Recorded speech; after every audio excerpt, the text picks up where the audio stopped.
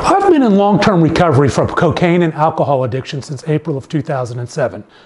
Prior to that, as you might imagine, it became difficult, then impossible, to maintain an ethical and thriving law practice. I lost all my clients, I was arrested. What I've come to realize looking back is that there is no such thing as a high-functioning lawyer who's also struggling with untreated addiction issues. There's only a loss of functioning, maybe at first imperceptible, then a little more gradual, and then eventually, boom, dropping off a cliff if no help is sought.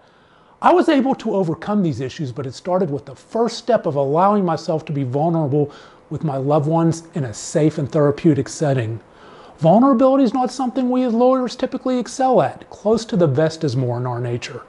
Allow yourself to be vulnerable. Share your struggles safely so you can release the shame. We can and do recover.